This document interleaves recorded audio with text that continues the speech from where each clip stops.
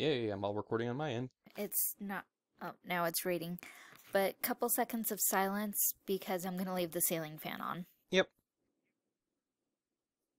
Okay. And now we honor the ceiling fan with a couple seconds of silence.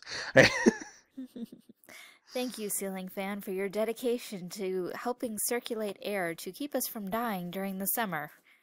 Because Ember is cheap and doesn't turn her air conditioner down.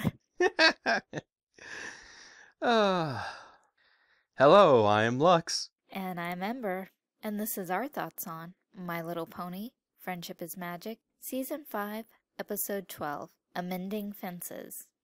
I really enjoyed this episode. I had to pause it a couple of times for myself because I kind of get feelings for characters. I'm very empathetic with the characters I see on scene, and anytime I think the character may be embarrassed, I have a tendency to pause it. But that's the only reason I pause it, unlike for the other couple episodes where I was like, ugh.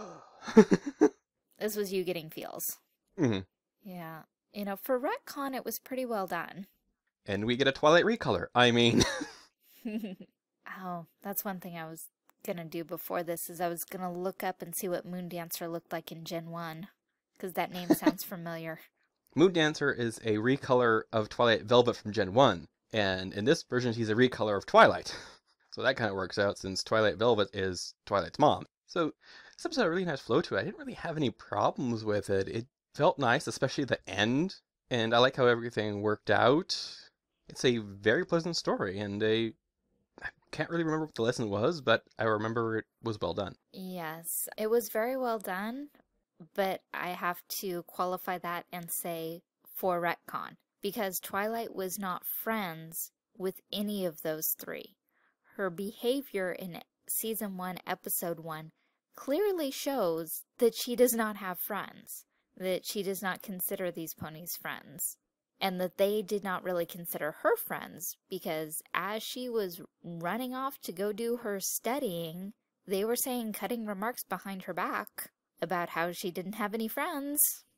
Yes, I went back and looked at Episode 1 because I wanted to make sure that the party was really for Moon Dancer, and it was. I was wondering if they actually reanimated that scene or just reused it. No, it looks like they reused it.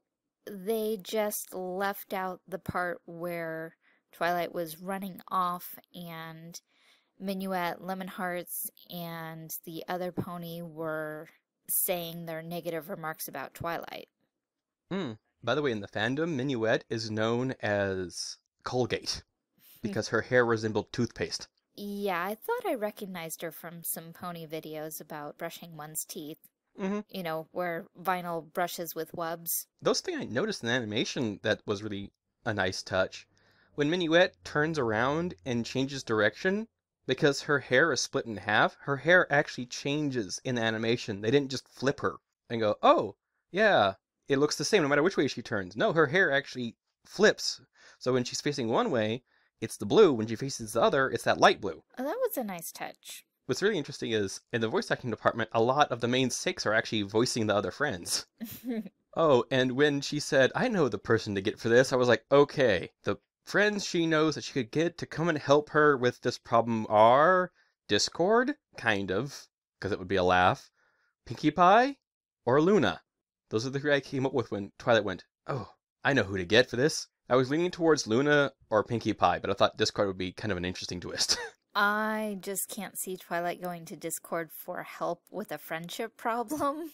At least not this kind of friendship problem. So I was thinking Luna because she knows what it's like to be the outcast, or Pinkie Pie because apparently the problem was the first party, so we need to have a better party, and that means getting Pinkie Pie. Well, Pinkie Pie is also the master of friendship, you know? She's friends with everyone. Yeah.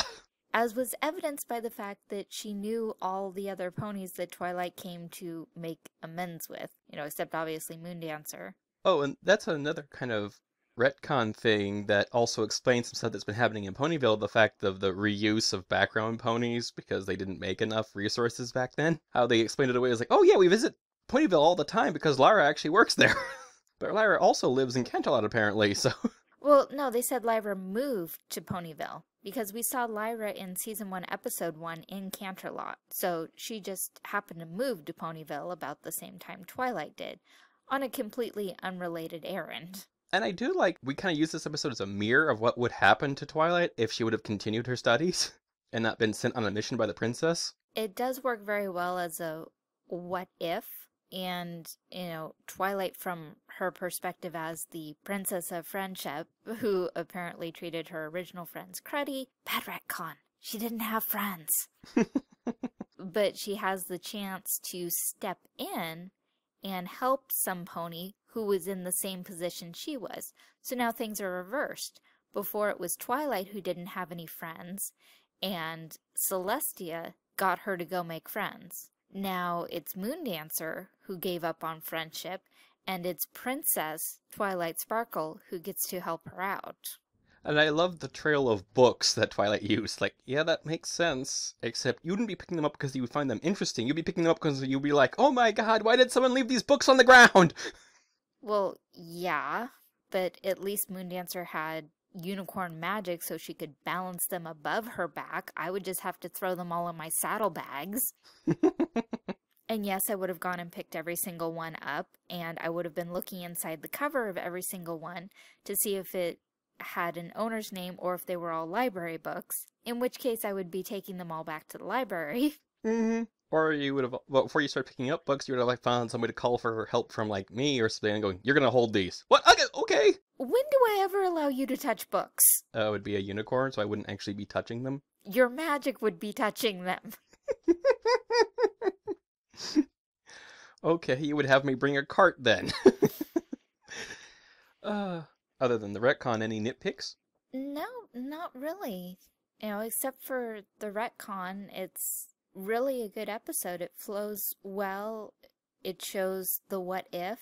I love the Haycart spell to get inside the book.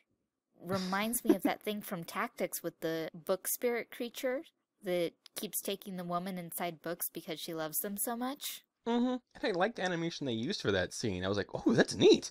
Also, having a silence bubble in a library would be awesome. Mm-hmm. And speaking of reaction looks, I love how everyone, when she starts talking to the book, look at her like, she's crazy. I also like how Twilight went and found people in the town who actually considered themselves her friend and brought them to the party. That was a nice touch, because if it had just been the three and then Twilight and Pinkie Pie, it wouldn't have felt the same. When she brought people that Moondancer actually knows and interacts with. Mm-hmm. And a nice touch of a sister. Interesting. Oh, and speaking of nice touches, I just remembered something. In the scene where they're all dining together, and it's kind of awkward, in the wide shot, you can actually see a pony in the background with a menu up that looks like Starlight Glimmer. So people have started speculating that, oh, interesting. Maybe she's following Twilight around. Well, Twilight did learn that spell that she couldn't master, so that would be interesting. I'll have to go back and look at background ponies. I was busy studying the nice grill marks on their vegetarian dinners. Oh, so did you have any particular parts you would call your favorite in this episode? Twilight physically being inside the book. I had a feeling that was one of your favorites. And the moment when Spike started this whole thing. Because if you fully accept the retcon and say that, these ponies were actually her friends, yeah, she did a pretty cruddy job. Mm-hmm. Because, in the season 2 retcon of her having a brother, they still managed to keep in touch. Her brother was her one true friend. So that's another retcon nitpick of, yeah, you retconned back to the first episode and, reused that footage very well, but in season 2, at the finale, she admitted that she was really only friends with her brother. So, yeah, you didn't retcon your way around that one. Well, technically, they didn't retcon their way around the first one either. Though, I gotta say, Emma Larson does a pretty good job at retconning stuff. No, it was very well done for a retcon. It was probably a better retcon than Shining Armor and Princess Cadence, and since I happen to like both of them, I can't really hold that against this episode. And it's a much milder retcon because all of these ponies were actually shown in the very first episode, as opposed to Shining Armor and Cadence, who previously had absolutely no mention. They just expanded the roles and nudged a little and went, oh, yeah, they were actually friends when they were really more of acquaintances. That's a much milder retcon. Though I think we're also okay with this retcon because it's another episode we liked. The reason we're okay with the retcon of Shining Armor and Cadence is because we like those characters. Well, yeah, I mean, I don't even hold it against Cadence that she's a pink pony. And I still hold that against Pinkie Pie, so I don't know. It's probably because Cadence sings better. So, final thoughts? Yeah, that I just got a bunch of Pinkie Pie fanboys mad at me for saying some pony sang better than some pony else. I meant final thoughts on the episode. Those may be my final thoughts if they find me. One last thing just popped into my head. This also kind of shows an example of a butterfly effect because just that one choice by Twilight completely changed the path of one other person. So I don't think that was meant to be the obvious lesson, but that your choices affect others and have an impact on others. So let's share our final thoughts. Good episode, nice retcon.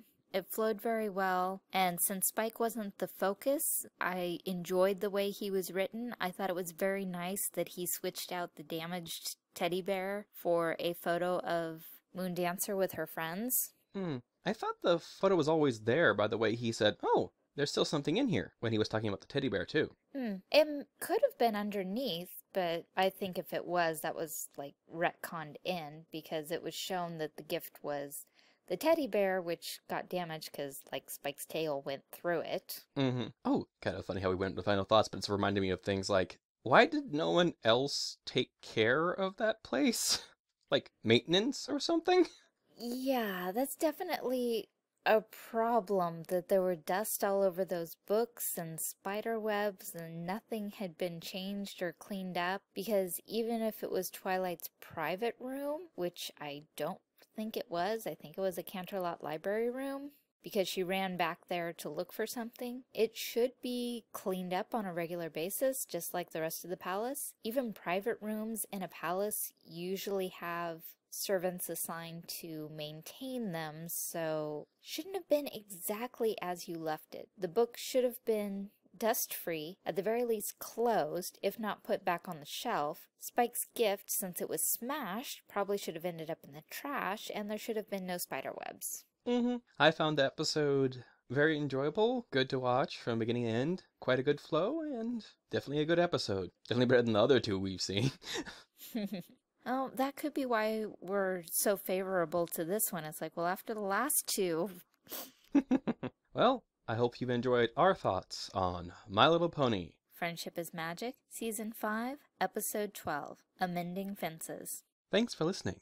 If you want to see more of my art, you can find it on DeviantArt and Tumblr. If you want to keep up to date with this podcast and get other tidbits, you can follow us on Tumblr as well. If you really like our podcast, please consider subscribing and or leaving comments below. Please keep them nice. If you would like some art of your own, I am currently open for commissions. All links in the description.